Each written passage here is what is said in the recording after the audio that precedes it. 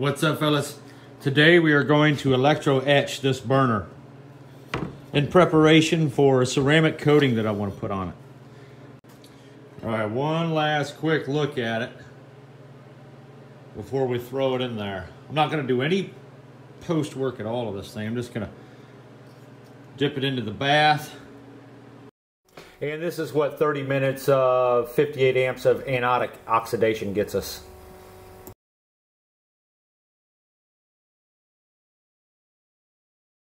Okay, I got this thing kind of set up here. I didn't want to do a dipping because I didn't want to accidentally hit the bottom of this tank at 80 amps. So we're going to go ahead and crank this up to 58 amps, 30 amps, 50 amps,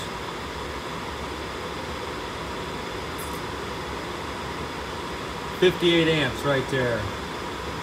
This thing is excessively dirty, so it's probably going to really muck this water up.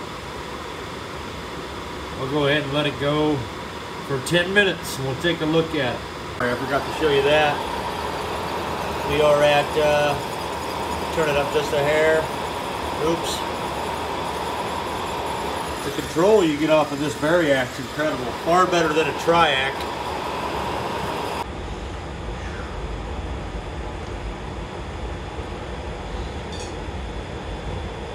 Oh wow, it looks quite clean.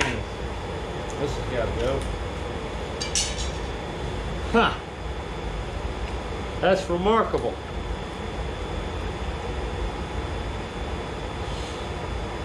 Definitely cleaning her up, guys. Check that out.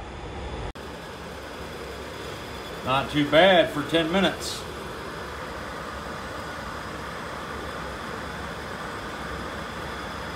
So we'll throw it in there for another 10. You can see where the electrolyte line was right there. Okay, we're ready for round 2. We're gonna do another 10 minutes. One last little high-powered blast there. Woo, hit 100 amps right there on that last little blast I gave it. That's impressive.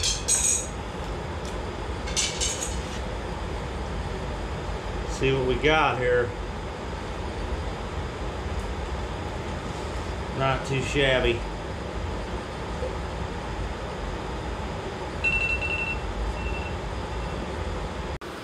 So, here it is after 20 minutes. Blasted almost all that oxidized scale off. We're starting to do a number to it. It's almost done. Okay, so we're going to back off the energy density here a bit, and we're going to do 25 amps and see what that does for us. 25 amps right there.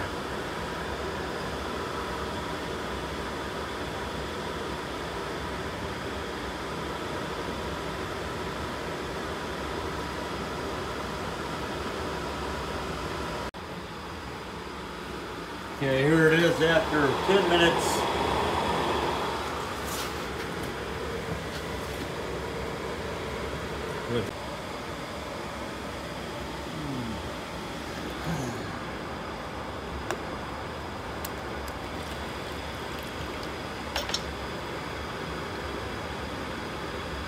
Looking really good. Still got some different colors there. 10 minutes ain't really much at that power rating, you know, based on the behavior we've seen previously. So I might give this one more run at that lower power just to kind of observe the surface features of the metal.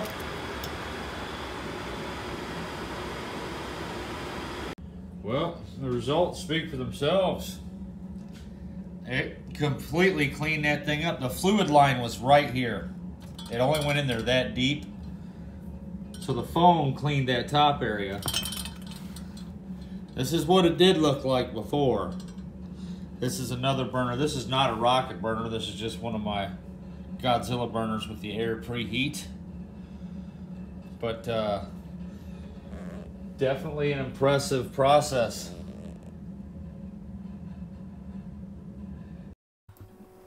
Alright guys, so we all remember the old videos with the battery charger and the baking soda and the whole rust removal and paint removal process. Well, I feel like this particular electrolyte bath is a couple of steps ahead of that.